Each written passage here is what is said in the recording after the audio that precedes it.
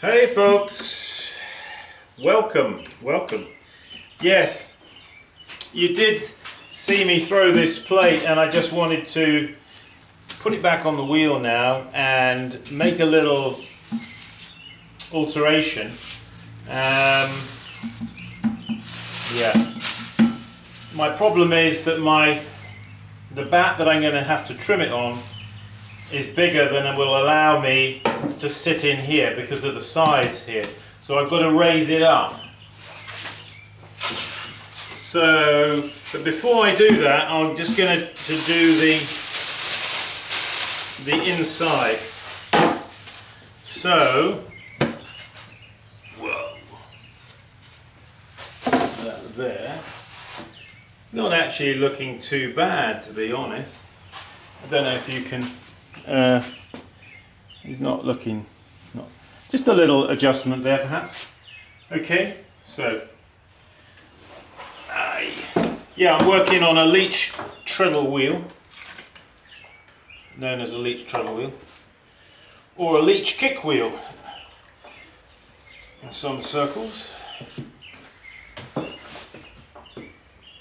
I've actually left this a little longer than I meant to. Yeah, our cat got sick. Not quite sure what happened, but we've been to the vet a couple of times and had the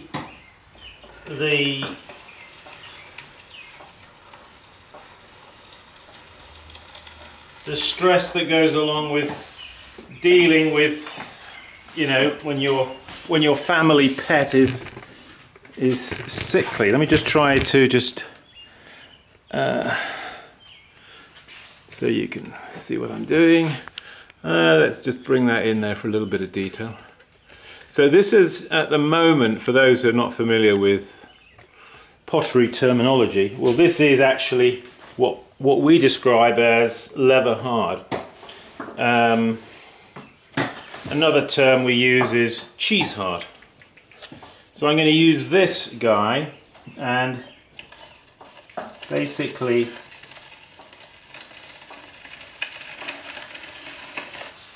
use it to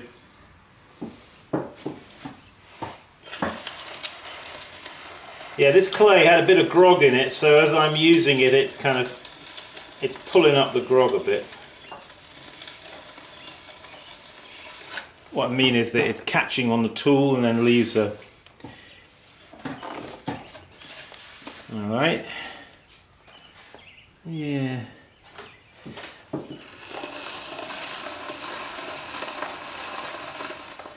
Whoop, come off. I think he's looking fine actually. So now I've got to get this down, upside down, to trim this foot, you see, onto here. But I need something wider, hence I'm going to use this guy. But I've got a problem, haven't I? So let's see if we can, let's pull back the camera, let's see if we can sort that problem out. Yes, it's nice to, when we have a problem, it's nice to see if we can figure out how to do something, isn't it? Okay, so first thing we're going to do is I'm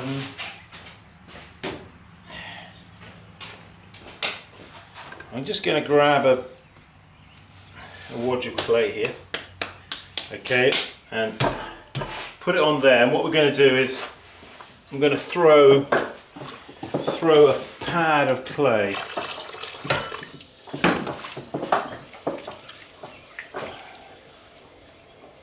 So it's going to centre up this piece of clay. Like that. Push it down so as to flatten it out.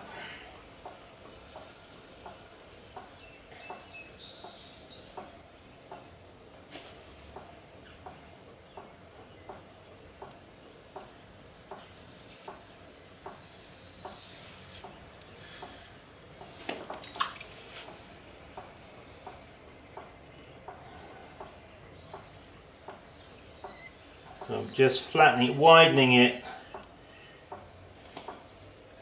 Now I don't want that to be, I want it to be slightly, yeah, dipped in the middle. That's okay. Good. And yeah, it's turned out to be a nice, well, reasonably nice evening. It was like stormy earlier on with a lot of rain. So I'm just going to do this.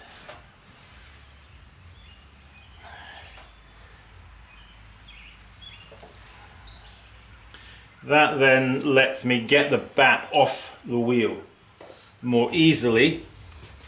So first I'm going to take this bat and I'm just going to put it on there like that, and now I'm going to just tap center that like this to get it into the middle, like so. Alright, clean my hands a bit. Okay, now just pat it like this with the wheel going round. Okay.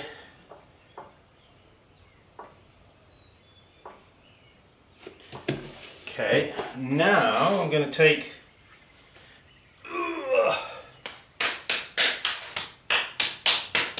another wash of clay. Got to raise it up, you see, everything.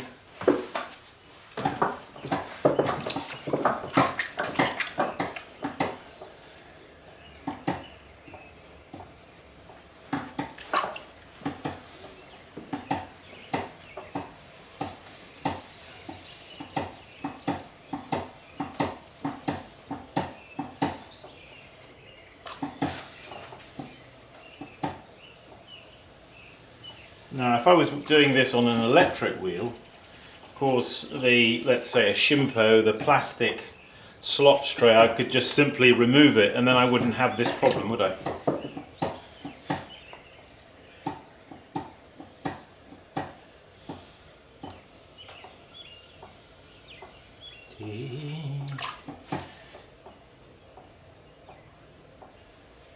It helps if, when you're doing this, the clay is not too hard. This is a little harder than I would like. Generally, making plates and things, you don't want to have stiff clay. You want to have your clay a little on the soft side.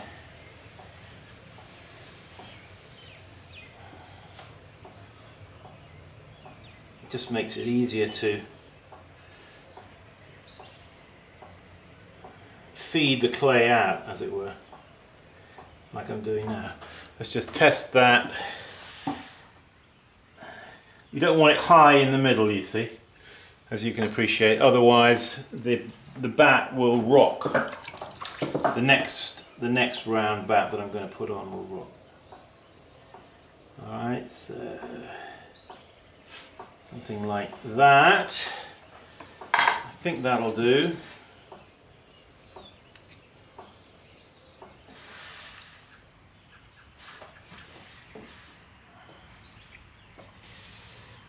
Okay, like that. Just going to clean off my hands a touch. I thought I'd just show you how to do that. I hope it'll work. Okay, so next, take this bowl, put it over there for the moment. Right, let's take this bat. I'm hoping now that yeah, it's just above here, you see, which is what I wanted. I'm going to take that. We're going to tap center.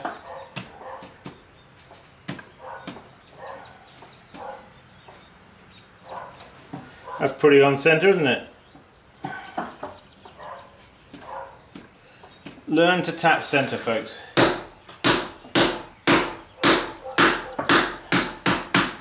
Do this when you bang right in the middle. Don't bang here off center, because what you'll do is you'll make the bat go down, and then as it goes round it'll be going like this. So when you do this, hit in the center. It should then hopefully hopefully, says he. In fact, it has. So I'm just holding my finger and finding where the high spot is, and then giving it just a gentle tap to. When you feel your finger touching all the way round,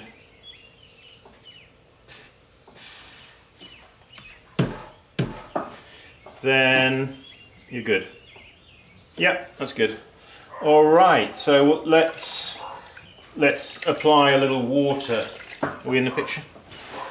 Are we in the picture? Oh yeah, we are, aren't we? Pretty much. Good. Let's apply a little water here to the bat, like that.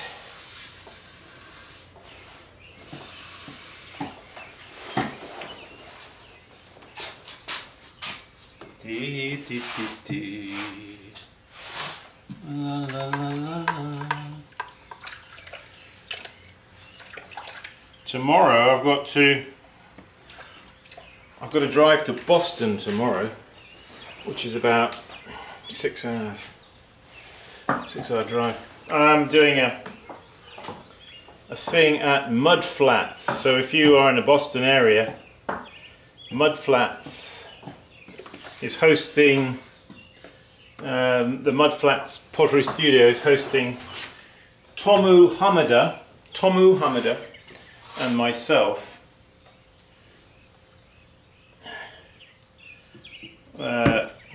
during the day there, doing a joint workshop. Tomu Hamada, who is the grandson of Shoji Hamada, famous Japanese potter, and my grandfather Bernard Leach, famous English potter but great friend of Shoji Hamada. So this is a repeat of what we did a couple of years ago in Philadelphia. He's coming over from Japan, and we're having this joint workshop, which is really the meeting of East and West again.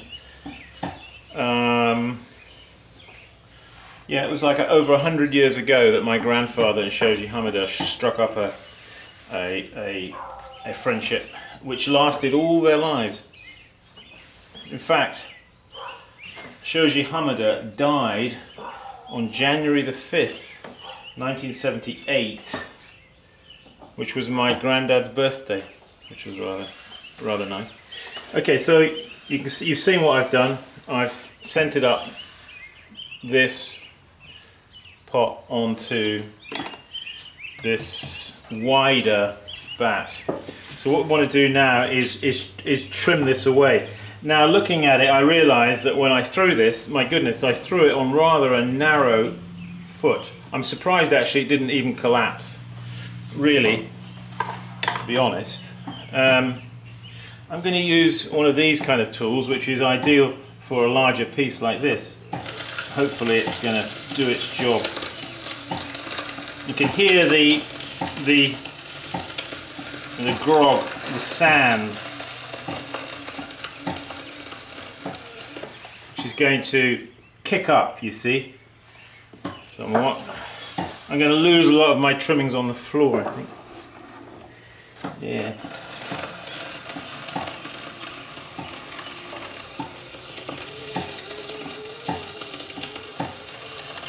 This is what I call a strap trim tool, which is great for trimming this kind of thing. You see, I'm trying to get a nice. Let's bring the camera down a bit on the tripod if we can. Just so I want you to see the profile. You see, yeah, like that. Say, for example. Just hold it there, chum. Right. So. Yeah, I'm looking for this shape, you see. Not a lot to take off though in terms of the width, because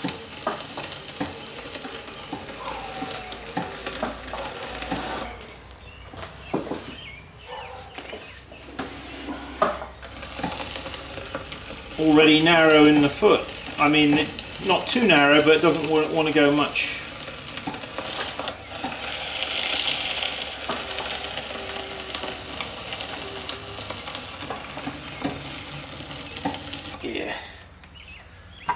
going to switch now to this tool.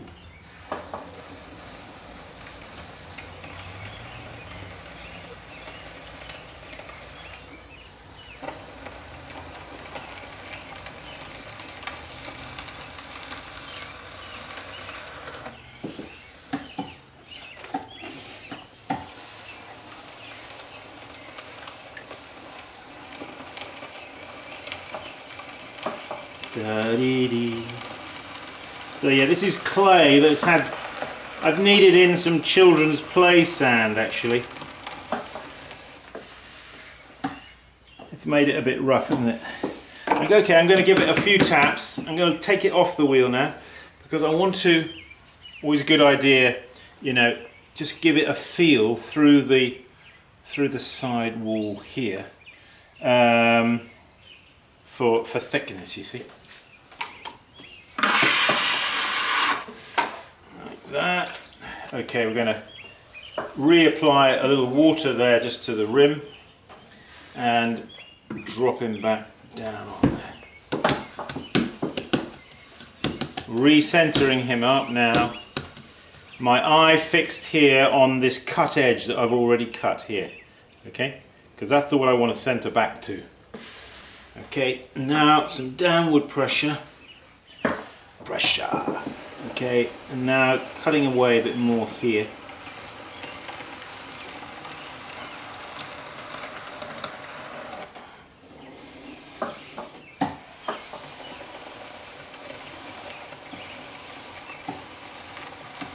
La la la. Dee, dee, dee, dee. Yeah.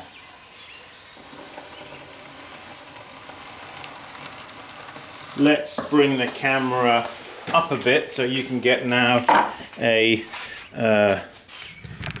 view from above.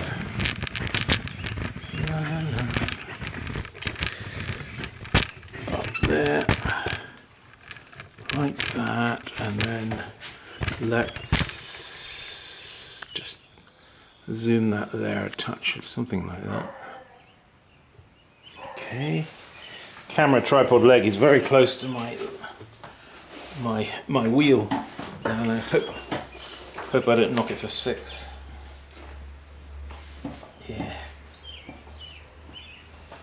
So this kind of wheel, you see, I can get very good control of speed. I don't want too much speed when I'm doing this.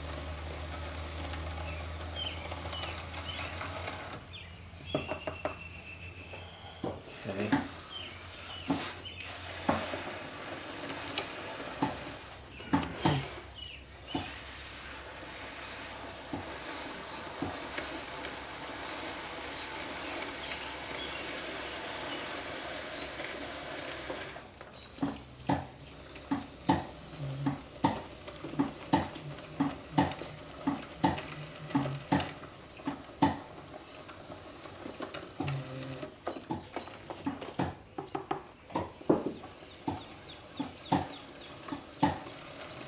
So somebody may ask, well, why did you add the children's play sand, Simon? It makes it all look very rough, and I'm not sure if I like it. Well, it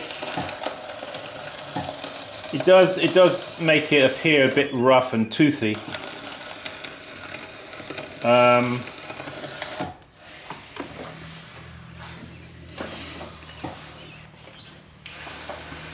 don't mind it though. I quite like it when it's like that, and it really, what you're doing is you're sort of introducing a bit of character into the clay body. I find that this clay body is rather smooth. It does have grog in it, but it's still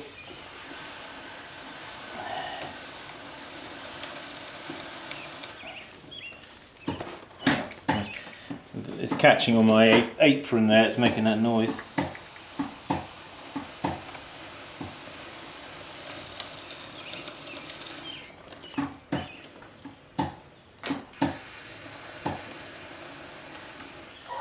So paring away the clay, you see, because it's just at that right hardness to be able to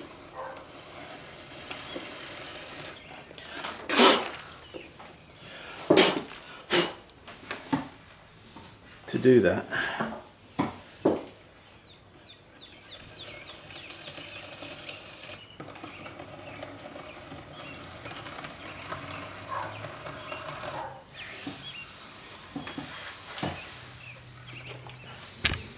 Okay. Oh, find the camera tripod. Yeah. Always break your corners. Never leave a pot with a corner here. That doesn't look like it's in focus, does it? Yeah, always never leave sharp angles on your feet. So take your trim tool and just break the corner like that.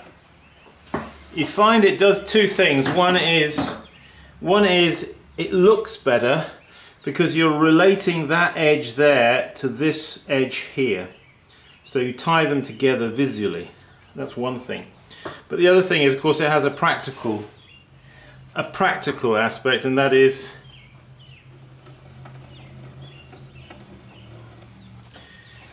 a sharp corner there is going to be very, very susceptible to chipping, which we don't want, of course.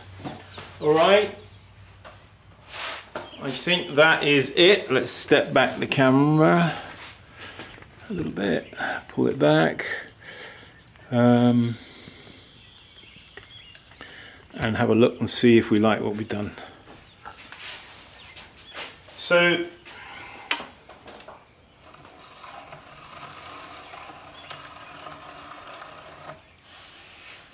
I like the toothiness of the look. I don't like it too much when you hit a piece of grog and it drags a long line all the way around it. I don't know if I care for that so much.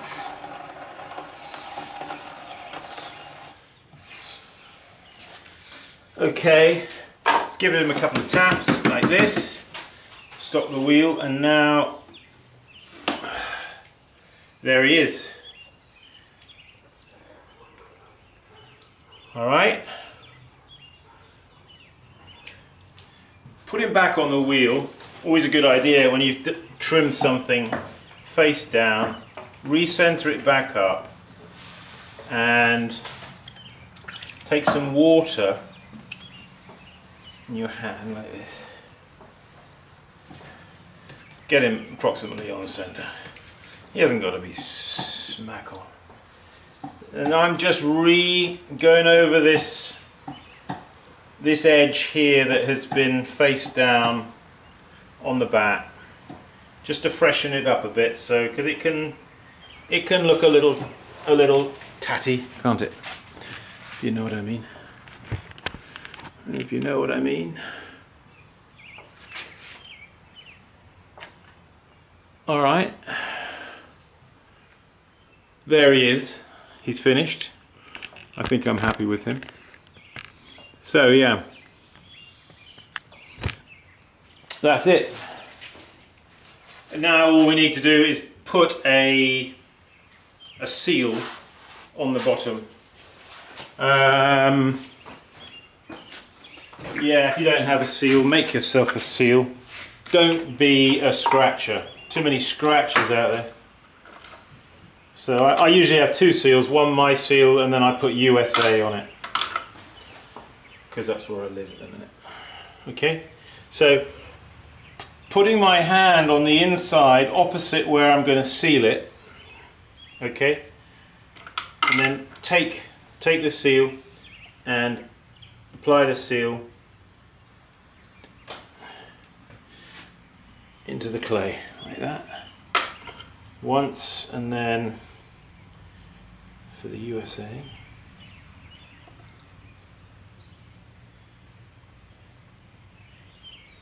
like that. Is that coming out there? I don't know.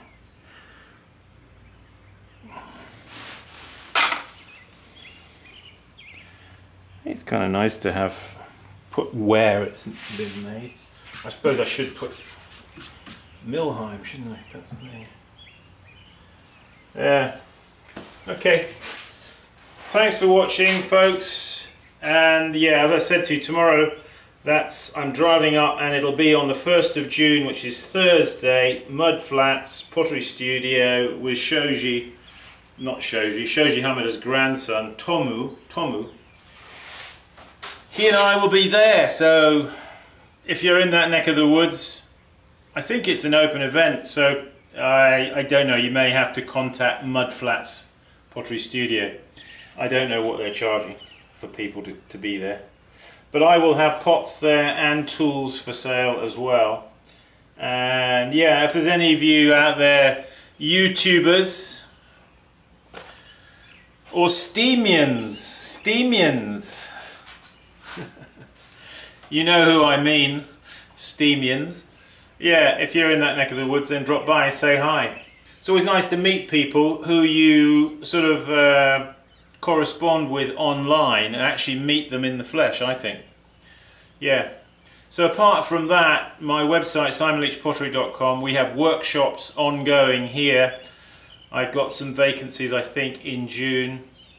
A couple at least, or even not 3 maybe. June 24th and 25th, I think. And then into July, I have a couple of workshops there as well. And they both, I think, have got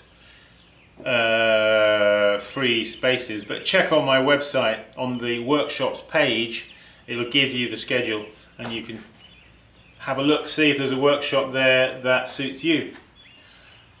Well, that's about it, folks. Thank you for joining me, and as always, keep practicing.